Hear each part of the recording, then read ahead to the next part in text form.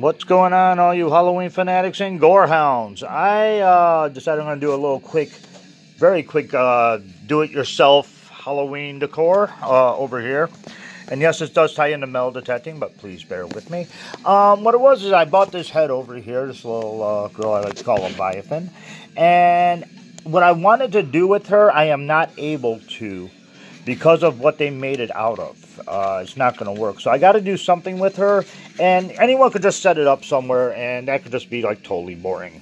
So we're decided that we are going to do something a little bit different, and we are actually going to make a little stake out of her. So let me get the camera set up, and I'll show you exactly how you guys could do this at home. You probably have some of the material already. Alright, basically what we're going to be doing is we're going to put her head like literally right on the stake, but we have to figure out exactly where we want it. Basically, we're going to want it right about here. So that's a good spot, I believe. I'm going to put that there just to hold it. But first we're going to have to use the ever-loving glue gun, which did something I did not want it to do. Gotta always make sure you got enough glue. And the glue gun with this type of stuff is very nice, very easy. All you gotta do is just glue it and put as much glue on here as possible to keep her from going anywhere. You want to keep her solid. And while we're at it, because we got all this space up here, we are going to glue some of this veil, I guess, because I guess that she was supposed to be a bride at one time.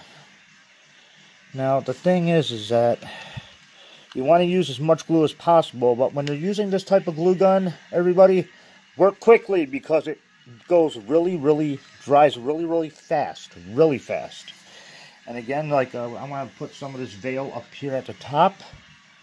I'll turn this a little bit so you can see it. Thank you. I would definitely want some veil up at the top, so we're going to put an extra layer of glue here. This will help cover up some of the wood, even though you may want the wood showing. You may even want to paint the wood, maybe add some blood to it or whatever with some red paint or some white paint. But like I said, I am just throwing this together at the last minute. This is just a little quick prop. And again, the more glue, the better.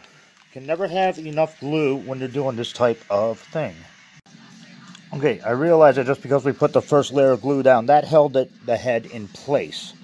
But after that glue dries, what you want to do is get all the way around underneath. That'll add more stability to the head.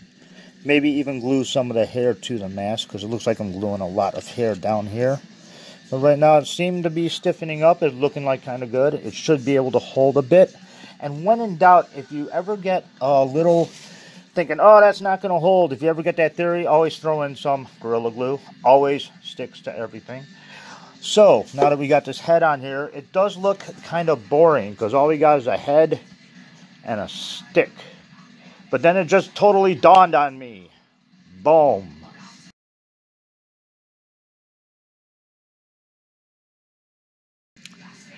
Earlier this year, Joe from Michigan Gems, when we were out doing some magnet fishing, I commented her on the chain that she found. I said, hey, cool, you found a chain. That's totally awesome. She ended up throwing it in my bucket, and I told her this is totally going on the display. See, I got some nails that are here. We got a couple of chains. So this is a good way to show off your stuff. I'll see if it sits up, and we'll take a look at it. Alright, and there you have it. Basically a finished product. Yeah, so just grab the head, and you can show off your display. That's what I mean by when you guys are out metal detecting, and you pull up something like chains, or knives, or something that you want to show off, and when in doubt, this is a little idea that you could do. Just throw it on the wood, stick it into the ground, and you'll be good to go. So this is the first Halloween prop for 2022.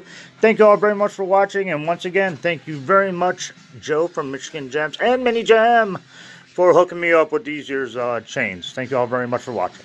Later.